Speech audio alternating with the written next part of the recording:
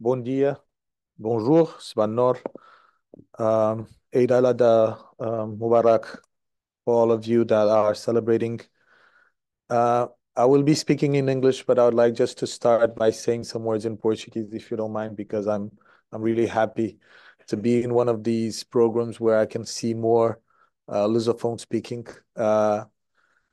So, Director uh, Daniel Hampton and several other friends that I've met here in the past. It's a great pleasure for me to be here again, once again, especially to celebrate 25 years of the Africa Center for Strategic Studies. It's a great pleasure to once again see the many who have worked and dedicated themselves to studying important themes and to Don't worry, I'll go back to English. I didn't want to raise issues for all of you here in the classroom.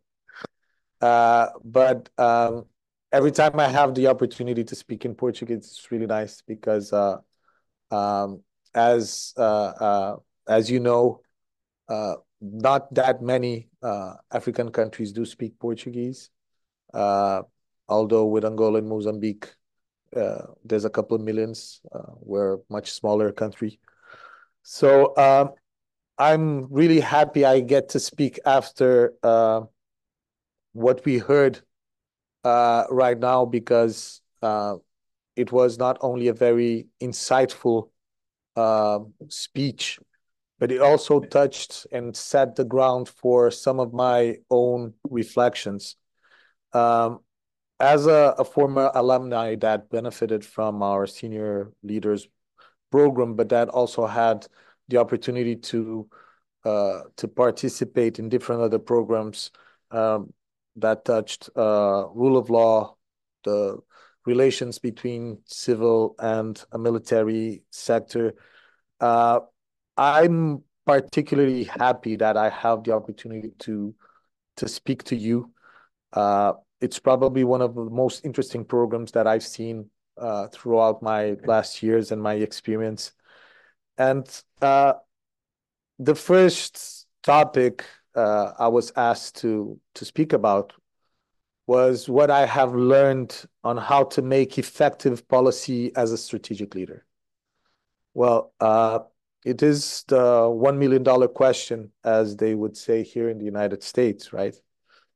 And I chose to bring um, five generic ideas that I think several of you will be discussing over the next 2 weeks.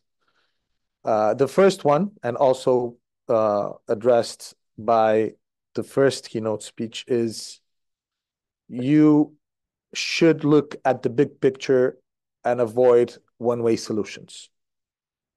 When you consider security dimensions, you need to look to holistic and simultaneous and alternative approaches. There's no other way. Uh, it is a complex discussion of the hen and the egg on security and development. But I think it's clear for all of you being at this stage of your careers that security is at the core of development, but it's rather the latter development that is the real purpose that we should serve. We must understand our place as key role strategic leaders in the security sector and understand the place we hold in the whole picture I was talking about.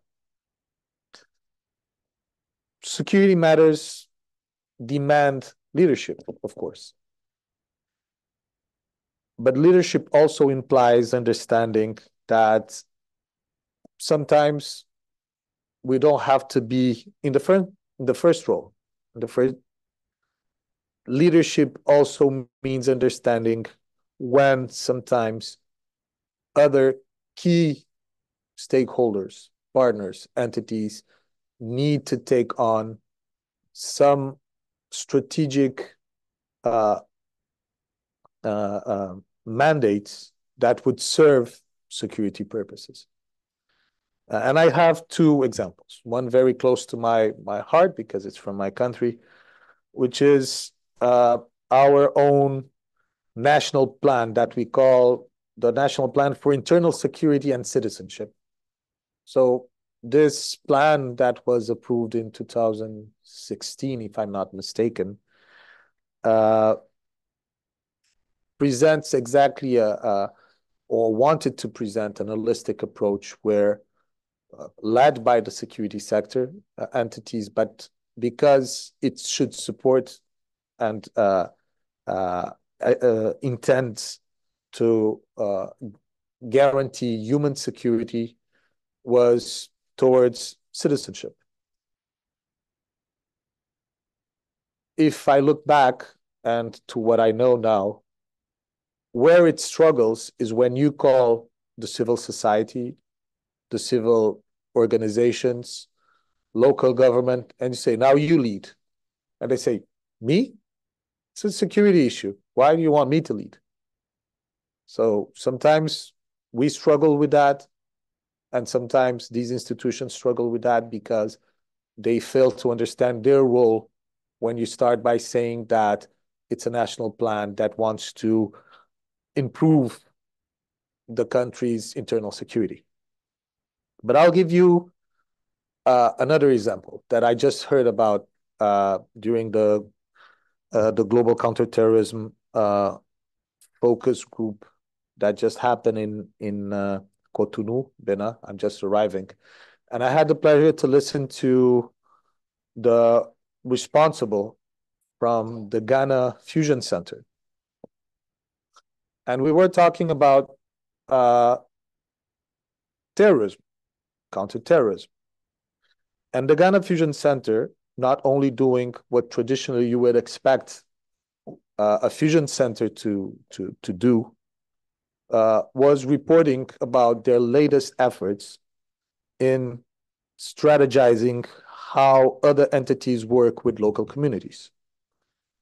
Their primary perception, human intelligence, humans, so they keep on their role, understanding the importance of having intelligence sources in the ground, but they understand that it's not necessarily intelligence services work only to work with local governments, ethnic groups, leaders, and strategizing, meaning starting with identifying who can do different parts of it, is something that I believe will bring, because it's quite new, will bring them outstanding results in how they will be able to continue leading in the and performing what a fusion center is supposed to perform, but probably with a very, very increased capability of receiving information, producing intelligence, and then responding back. Responding back, identifying where radicalization is working. What is being used as the biggest radicalization tool? Where are the communities more vulnerable? Why are they more vulnerable? Does it have to do with the mining sector? How are these populations secure or not, safe or unsafe? How likely it is to start seeing the mining sector being used because of the access to explosives in being something that could allied with other issues like corruption, a serious fragility to the country's safety and security with regards, for instance, with IEDs and using the access to commercial explosives that are used in mining for other purposes, notably terrorism. These two examples bring me to my other point, which is what a long time now we started to call it the security mentality. The security mentality is something that we usually, and I try to not be too philosophical about it, but it's important that we spread it out of the security sector. Our citizens should have a security mentality. Our public servants should have a security mentality. Exactly to understand and to curb the question that I told you that our local governments were asking us back in my country, what do I have to do with a internal security action plan? This is for you to lead, Minister of Interior, Minister of Justice, but why us? So security mentality is exactly something that depends on the education that we are responsible to support. And it shouldn't resume to security leaders, but to all decision makers. And in some way, helping our citizens understand their own role in it. The next one has to do with consistency. And that's because we're celebrating the 25th anniversary of ACSS. Consistency is probably for me one of the most frustrating elements, or I should say the lack of consistency, one of the most frustrating elements of my public service career when it comes to policies. When we develop strategies and action plans, we have an obligation to not let, or at least to warn, to raise our hands and to inform our decision makers, and not let politics change approaches just because there is a need for a new flavor. And guess what? I joined the UN and I see it at the international stage as well. We change flavors because international organizations such as the UNOCT, such as the UN, but I would say that ECOWAS, African Union would say the same, live through our member states. It's what our member states inform and tells us, and particularly because we depend on financial contributions of member states for programs, we tend to need to change and shift because new flavors, the new perfumes, and that's where the money go, and then we go after, and we leave things behind. And there's a maturity process when it comes to policies, particularly in the security sector, but particularly when we're talking about education and capacity building. So plans need to be fully implemented before we can evaluate and conclude what have worked, what didn't work, and what and how to change. I was particularly privileged to work with two different governments after elections. And my first meeting with the new elected prime minister, I gave him a document and I told him, well, just to tell you, sir, that this is the same document I had given 1.5 years to the former prime minister. And I'm not changing a word in it because nothing happened in these last 18 months that justify the changes. How you will put your policies in place with your own government agenda, that's something different. But just for you to say that in my perspective, when it comes to our national security, things haven't changed. So my priorities to you should be the same. Let me pass now to the second thing they asked me to do in this speech, which is to give some advice to you as emergent security sector leaders. Well, I do not know if I can call these advices because I usually shy away of giving advices to a very diverse audience like you are, coming from some very different regions, countries, institutions, backgrounds, career pathways. So let me call these some food for thought, and I know that in the next 2 weeks you'll be discussing these in different ways, so I'm not worried at all. So again, leadership. Leadership implies understanding the existing institutions, public and private stakeholders, their role, and which should lead to achieving different outcomes. You need to invest in security partnerships. Authority and legal command will rarely be effective in the long run. And if you want to deal with the deep roots of most of our security challenges we face, you need to establish security partnerships. Know your country, its people particularly, beyond your own reality, social environment, or ethnicity. I was in the bus speaking to some colleagues from Cabo Verde, and I was telling them that from an islander perspective, it's very easy for you to know one of our or two of our 10 islands. I know them all. I know the 10 of them. I was privileged, and pay attention to idiosyncrasies, similitudes, differences. For you and some of your countries, it's way more difficult, but you should try to do it. It's important to understand the reality, the social environment beyond where we grew up. We follow orders, but we can keep our minds free and exercise critical thinking in the security sector. And critical thinking is something that it's probably one of the best things you get from ACSS. I've been privileged in the past years that I came or I met amazing scholars, but also people with a lot of practitioners' experience in the security sector of different countries in Africa. And I've learned a lot with the discussions, including with things I didn't agree with. And it's important to learn from the people that you dissent from.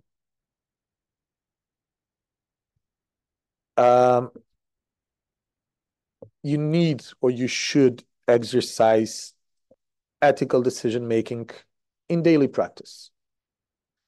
Regardless, what is your role, military, law enforcement, intelligence, national security, government, your decision-making process or your contribution for decision-making processes should be reportable in an ethical manner. It means that looking back to something you've done or you contribute for a decision that was taken 5 years ago, you should be able to tell people, my contribution was based on this and this and this in ethical considerations. Finally, and because I'm also mindful of the time we have allocated, and I kept this one because it's probably something you will come back to, has to do with education. Invest in it, in your own personal education, but invest also in your institution as this being something that you need to allocate resources for. I have to say that when I joined the judicial police and the first budget I looked at, training, zero for budget for training, zero. When I question the government, the Ministry of Justice, my predecessor, oh, don't worry, international cooperation usually takes care of that. So that's why we don't have to allocate funds. That's a huge mistake. And with that said, I'm not saying that we should not, because we should take full advantage of international cooperation in the multilateralism, in bilateral relations to support us. But when we do not allocate resources, we don't value enough. And if we don't value, we don't prioritize, we don't even know what we really need. And I have a couple of stories of our own fault on sometimes needing something and getting something different because you are being given what the person that or the institution has to give you and not exactly what you were needing. And we should understand how important it is for us to set our own path of what we want our institution to know, to learn, to own. And I finish with this: appropriation. We need to do the exercise. Usually the military side of the house is much better in doing that than the civilian side of the house. Military academies have a structure. Every now and then, there's necessary mandatory training for you to promote in your career. In law enforcement, in a lot of our countries, we lack. And we have people coming. And of course, the Americans come and they teach their way. The French come, they teach their way. The Portuguese come, they teach their way. And it's all that you can ask them to do, right? So what is our way? What do we keep? We keep very little. We keep individual learning, but we do not develop institutional capabilities of saying, okay, this we can do, and now I want you to help me develop expertise that I don't have in-house. So I'll stop here with the education part of my conversation. I'm happy to be with you for the rest of the day. I think we have a chat that probably will bring these and other topics to the table. So thank you very much for your attention.